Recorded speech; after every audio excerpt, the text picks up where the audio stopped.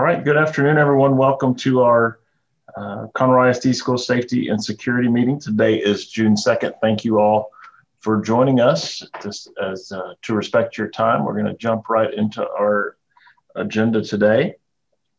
Our first item up for approval is the minutes from the School Safety and Security meeting back from March 30th. I believe you all received a copy of those. So I would accept a motion to approve those. Mr. Moore would move approval as presented. Thank you, Mr. Moore. And a second? Mr. McCord would make a second. Thank you, Mr. McCord. And any discussion or conversation changes that need to be made? All right. All those in favor? You can just make some type of hand motion. Actually, the easiest thing will be, is there anyone that doesn't approve those? Perfect. All right. Thank you. All right, we're going to move in now to receiving a lot of information. We're going to let Ethan Barton drive most of this meeting, but just want to take the opportunity to say thank you. You think of this committee for so long, unfortunately, but for so long in school safety, we would talk or think about things like mass shootings as really the focus. When you said school safety, that was the first thing everyone thought about. Certainly in today's world, and as we've, I believe, very successfully worked our way through a pandemic, we now view school safety as a much broader term, and I think that's will be reflected in today's agenda items as we see many different things that we've always talked about internally, but just to the outside world, maybe now being more aware of what all is entailed in school safety. So Ethan, I will go ahead and hand it over to you for item 2, receive information about, provide input regarding the 2020-2021 campus and facility audits. That's correct. And this is where, at this point in time, for the 2021 campus and facility safety audits, I'm going to let Michael Ferguson take over that. We've mentioned this a little bit before, but nobody's met Michael, so we'll be able to do that now. So we'll let him introduce himself and then move forward regarding our facility audits. Good afternoon, everybody. I hope everybody can hear me just fine. Michael Ferguson, School Safety Specialist. I do the campus safety audits. We are last year, 1920 school year, we finished the first rotation of three-year rotation. So this year, 2020-2021, we did started a new rotation, which included district facilities, Conroe High School feeder zone, and Caney Creek feeder zone. We waited to do the schools until the spring semester to try to get the campuses settled into this wacky year that we had. Hey, Michael, can you give everybody just your background a little bit, just so they know kind of what you bring, what knowledge you bring into the job? Sure. I've been an athletic trainer for 23 years, and then I opened up College Park High School in 2005, was there to 2014, and then I moved over as an assistant principal to Knox Junior High, was there for 4 years, and then moved into this position last school year in January. So this is my first full year. So I've been doing this for a year and a half, learning on the fly, but a lot of it is stuff that I was looking for anyway, whenever I was in my other position. So moving on to what we look for in our safety audits. It's an ongoing process that we aim to look for hazards or anything, threats, vulnerabilities that would endanger anybody on the campus or our property, our school property. We wanted to have a safe, secure, and healthy environment for our kids and our teachers to work in, our staff to work in. What does an audit consist of? Well, there's a safety audit team. Usually it consists of me and a assistant principal or associate principal on a campus. Sometimes Ethan Martin also attends with me. Sometimes there is the principal of the campus will work with me as well as we walk the campus and look at things. We involve teachers, nurses, other members of the school campus through question and answer sessions. I might walk into a classroom where a teacher is, the classroom's empty, the kids may be at lunch or whatever, what have you. and I'll ask them questions about general safety concerns they may have, about the MEOP, how they access it. If there was a drill, how would they go about doing that? So get information that way. We also conduct intruder assessments, and that is done.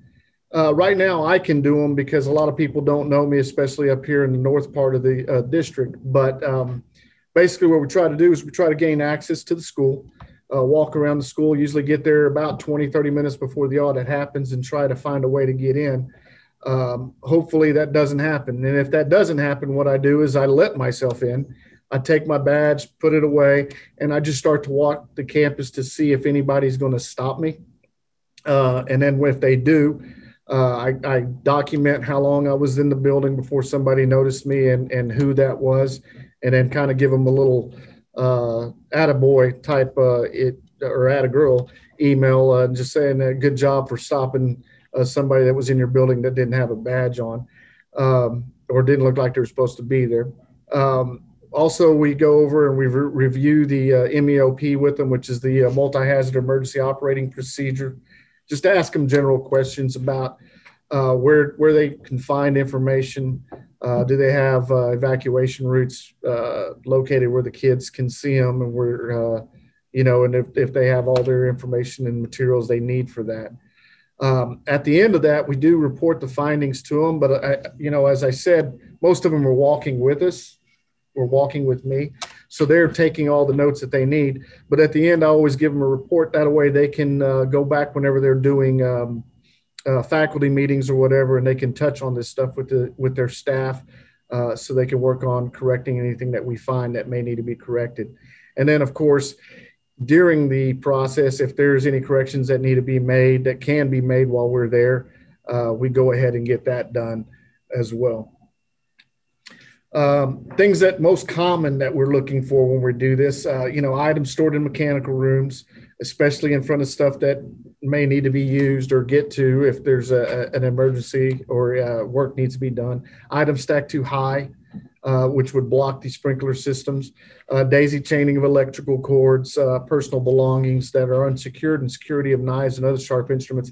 And this is something that's come up in the last 2 years that we went to address. And along with CTE, they did a wonderful job, and next year we're going to implement a way to check things in and out so we can keep an account of all those knives and sharp objects that may be used in the culinary or cooking class. Here are a few examples. I was asked to put some examples in there, and I put them in there. Hopefully y'all can see them. This is mechanical rooms and items stored in mechanical rooms. And again, these 5 things that I'm going to go over are just some of the most common things that we see that we can correct pretty easily. As you can see in the picture on your left, those are panels that they can be accessed because those things are on wheels, but ideally you don't want anything in front of that. And the pictures on the right are some mechanical rooms at other campuses that, as you can see, are empty, or there is nothing, blocking the way to those units that they might need to work on. The next one is, the storage in classrooms, stacking things too high. It's actually 18 inches is what the fire code says, which you have automatic sprinklers, but in the district, not all of our campuses to this point that I'm aware of have that. So we go ahead and say 24 inches just to make it easy for everybody to follow. As you can see on the pictures on the left, those are all the way to the top. Again, that's an easy fix. You got to take that stuff down. And if you look on the pictures on the right, that stuff's stacked pretty high, but it is enough clearance for the automatic sprinkler systems to work in those areas. Electrical cords, daisy chaining. And what we talk about when we talk about daisy chaining, that's surge protectors that are plugged into each other, either to create more outlets or to extend it farther, the plugs farther so they can be reached. And as you can see in the picture on the left there, the surge protector on the right is actually plugged into the surge protector on the left. Again, that can be fixed fairly easy. And on the right, there's an example of a couple of computers plugged into one surge protector. Obviously, the cables could be a little bit more organized, but it's the way that we would like to see it whenever we're on campuses. And another one we have here is security of belongings, personal belongings. As you see on the picture on the left, right there in front of that green organizer underneath that table is the backpack or purse type thing that the teacher is using, and it's out in the open. Number of reasons why we don't want that out there. They may have, stuff can get stolen from it, or they may have stuff like medications or something like that in there, which a kid could get to. The examples on the right show 2 desks that you can't see their personal belongings because they're in the cabinets that are directly behind their chairs. And the reason I know that is because part of the things that I do when I go into those classrooms and there's a teacher there, I ask them, where do you secure your personal belongings? And they showed me on that particular case. The last thing that we're looking at are knives and other sharp instruments and how they're secured. The picture on the left, they actually do secure them. They put that little tray and they lock it up at the end of the day. However, they put it out and kids come and use what they need to and replace it. On the right, as you can see, that's a culinary class where everything is kind of stored, and you can't see the knives, but on that shelf to your right, there is trays there. On the far, I didn't get a good picture of it, but on the far right of that, or far left if you were facing it, the tray has the knives in, and they're kind of in their particular spot, so you know if one is missing. So that way they can keep track of them. So as I said earlier, the CTE department has worked along with me and Ethan and some others of getting a way to track those knives. So as they're handed out, they can be tracked and turned back in.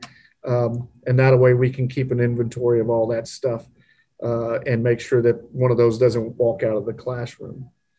That pretty much is everything, unless I have any questions regarding the facility safety audits.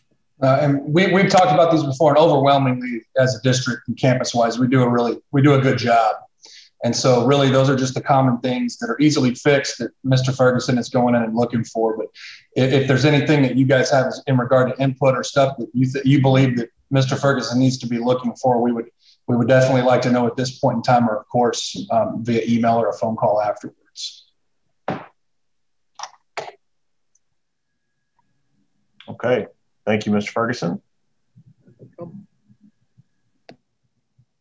right. If we don't have no input, then we'll move on to item 3, receive information, validate existing inventory and replacement schedule regarding personal protective equipment. Yeah, one thing, or one of the many things that this committee is tasked to do is technically we're supposed to create this list for the personal protective equipment, but there is a clause in there that says that if it's the responsibility of another department, and we have a great department that puts this list together and has everything, the list, and they take care of it and all. We just need to provide that list to the safety committee. And so now Mr. McCord and Mr. Rick Reeves will go through the particulars in regard to our PPE within the district.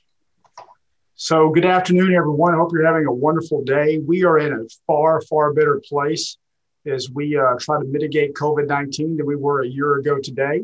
And we're very excited about that.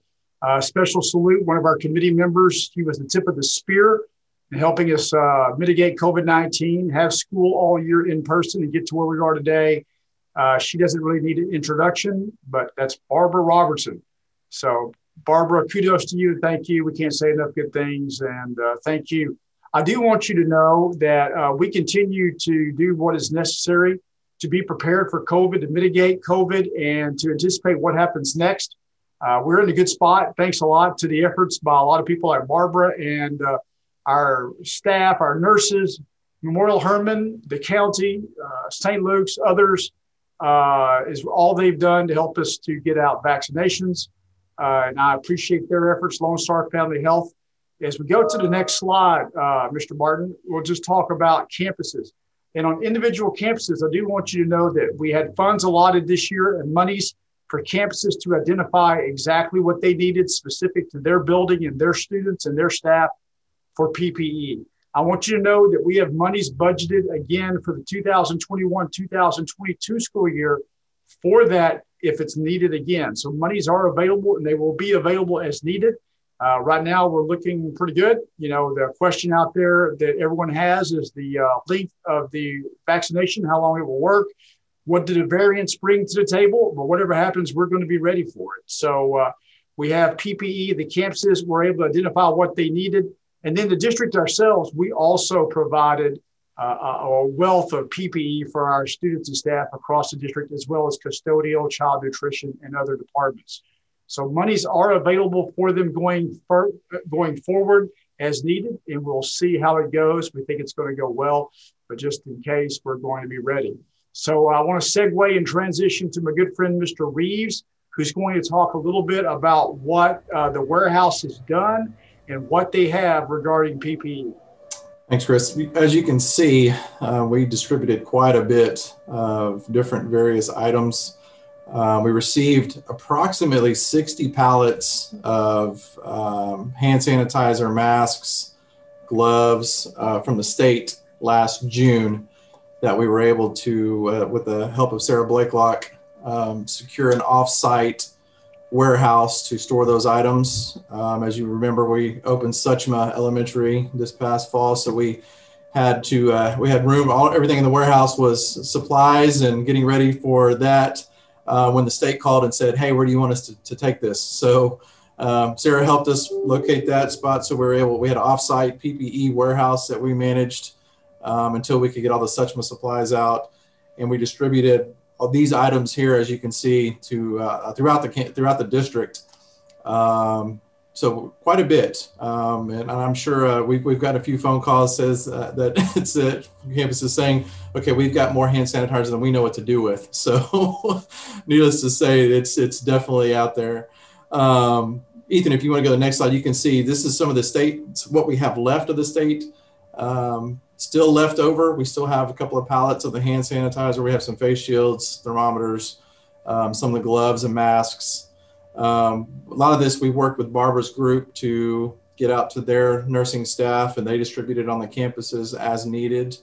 So this is everything that was free, given to us from the state. And then if you go to the next slide, we actually had stuff that we had ordered as well. So Mr. McCord sent out a survey to the campuses a few weeks after school started, just trying to get some feedback on what they were needing as the kids were coming back. Big things that they were mentioned to us were gloves, wipes, so they could wipe down Chromebooks, desks, everything else. We had a few of the sneeze guards, some of those and those barriers that we sent out that we had ordered earlier on in the summer. And then you've probably seen them on the campuses, the hand sanitizer stands that are at the entrances. So we have refills for those that we work with our maintenance and custodial department to get those taken care of as well. So this is what we still have in inventory. So we still have quite a bit. And as we get requests, a lot of them they'll either email myself or Mr. McCord or the warehouse, and we'll make sure that we accommodate those as needed. Ethan, if you want to go on the next one, just some more inventory items, some of the K95s. And anytime when Barbara had a need for the nurses, if they needed more masks, if you all remember, we usually were purchasing these from our co-op vendors because it was readily available and easy for us to make those purchases, legal purchases. But those vendors started running out. So back in October, we actually awarded a bid for PPE. We're one of the few districts that did that. So we were able to award 120 vendors through that PPE bid. So for us now, whenever we get a request, when Barbara says, hey, we needed 5,000 masks, our buyer who oversees that particular bid will email a few of those vendors and get a quote, and then we get that quote back.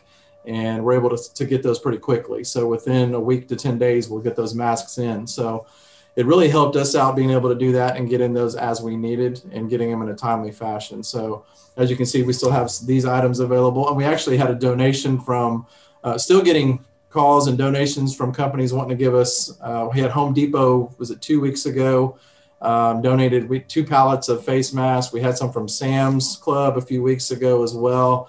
And we've actually turned down a few folks that were trying to donate more hand sanitizer because we have more hand sanitizer than I think we're ever going to.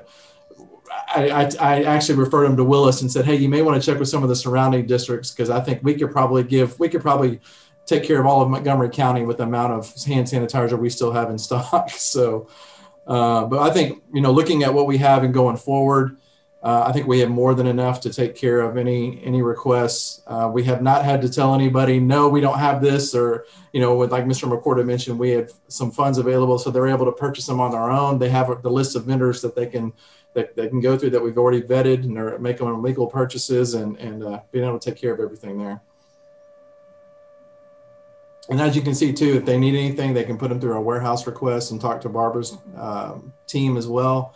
And then we're letting the campuses know what we have, just like we just showed you guys our inventory there. And then a replacement, if we need it, we have the funds set aside if we need anything. But I don't really anticipate, unless something major happens, knock on wood again, but I think we have more than enough supplies to cover us going into next year. So that's kind of where we are on PPE. Are there any questions, comments, or input of any type regarding PPE going forward? Mr. McCord, I would like to say I applaud the district for their efforts. We moved heaven and earth to get PPE when you couldn't find PPE, because we were going to protect our staff so that we could open. We did that, and we did that successfully. So there are many of the people on this call and others that really went above and beyond to make sure that we had what we needed to protect our staff, so they felt protected, so they could come back to work and do what they do and not worry about being sick because they didn't have what they needed to protect themselves. Thanks, Barbara. I just still admire, I still read stories on the internet about districts announcing they're close to being ready to open. And through the efforts of Barbara and the school district and purchasing warehouse, we were able to open many months ago and be successful at it. So thanks to everyone. Any other comments or thoughts? All right, well, we will see what happens. We'll be ready for whatever comes. Hopefully no variants come our way, but we will be ready. Unless there are any other comments, we'll transition to the next part.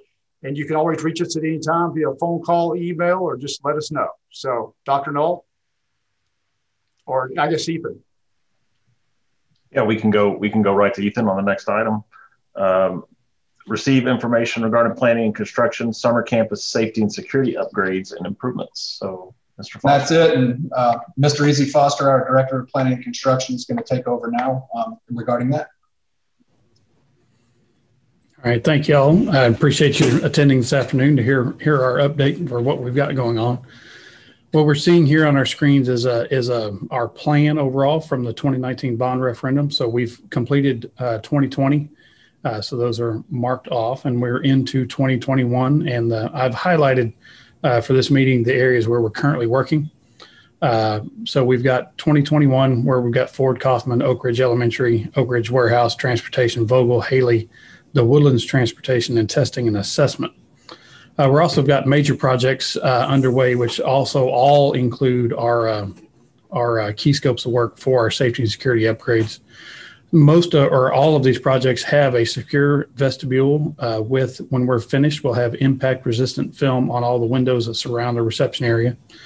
We're also upgrading the electronic access control for each of the exterior doors. And in our junior highs and our elementary and intermediates, we've got entry and exit alarm systems that allow the doors to be monitored from the reception area with local alarms on the hallways if there is an intruder or an unauthorized exit on one of the classroom hallways. So those items are actually shown in the two pictures below on a monitor at the reception area, so they can be responded to immediately, and the reception can see where the issue happens in real time. We're also upgrading our first responder radio antenna systems. That's so the fire and police departments can have full 100% coverage of their radio systems inside all of our buildings. So as we move through the district, when we finish the plan for the 2019 bond referendum, all of our buildings, all of our education buildings will have those first responder radio systems installed and operational. Alongside of that, we're running our local digital radio antenna systems. That's so our local, the district, the radios our campuses use to communicate. We're cleaning up all the weird dead spots that happens within the structures so that they can communicate locally as well. And a lot of things we're doing are camera and server upgrades. That's security cameras. Those go hand in hand with the access controls because anytime there's an unauthorized entry or exit, those cameras are automatically activated. So we have to make sure those views are good and accurate. And as we're moving around, we're also cleaning up any black blind spots within the security camera systems, working with the local campus and with our technology department, make sure we get those installed and full coverage on the campuses. Along with that goes with security system upgrades. So we're upgrading our burglar panels to make sure they're up to date, accurate, functioning, and covering the entire building, along with fire alarm system upgrades, which is a fire code requirement as we touch these buildings. We're upgrading all of our buildings to the voice evacuation system. So no longer will the fire alarm be the irritating horn and strobe. It'll be a visual strobe with a calming voice to help guide people towards their exits as we move through. And like I said, all of our projects have those features in them, be it a renovation, a major new ground up building, or even if we're not touching it for any other reason, it's part of our safety and security upgrade project, which is done basically a geographical area at a time for each year through the end of our 2019 bond plan.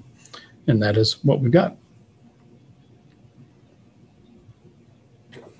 And then at this point in time, is there any committee input regarding campus safety and security upgrades from what Mr. Foster has presented, or what you all believe you'd like to see moving forward?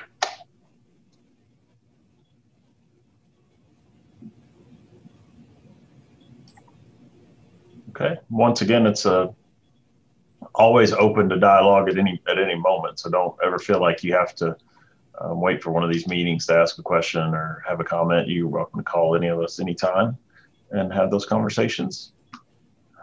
Okay, we'll move then now to our final item today. Consider approval of the Conroe ISD Multi-Hazard Emergency Operations Plan for the 21-22 school year. Yes, and back in our previous meeting after that is where I let everybody know that we would need some input and feedback regarding the current or the previous year's multi-hazard operation plans, because one thing this committee has to do is provide recommendations in regarding updating those plans, and it's going to be on a yearly basis. Sent that out. I appreciate everyone that did reply regarding any feedback for that plan. There's going to be very minimal changes to it, just changing names, of course, of those that are on this committee, those that were removed, and we have new members. So all of that, dates will be updated. And then really, I just added some tornado terminology in there. Sometimes there's some confusion between a watch and a warning, and I figured a little bit more information for our campuses was needed there. Really, other than that, it's just minimal minor changes to names and dates. And so at this point in time, we just need the district safety committee's approval for the 20, and that should be 21-22, not just 1 year. That's a typo on my part that was missed. So for this coming school year, you just need approval of the committee, and so then it can move its way on through the actual board.